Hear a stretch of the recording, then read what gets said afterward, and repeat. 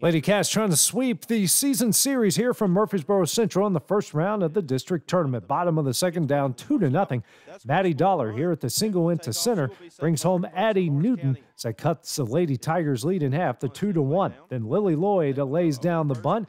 She is safe at first, scores Dollar, tying the game up at 2. Then Lady Kate King sends a deep fly ball here into center.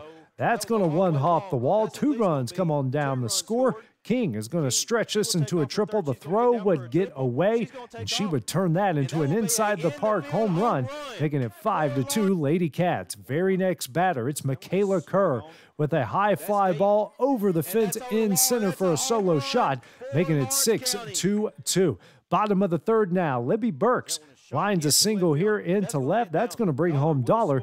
Lawrence County gets a 7-2 advantage. Bottom of the 6, up 9-2, 2-on for Riley Myers. And this is a 3-run walk-off homer over the fence in left.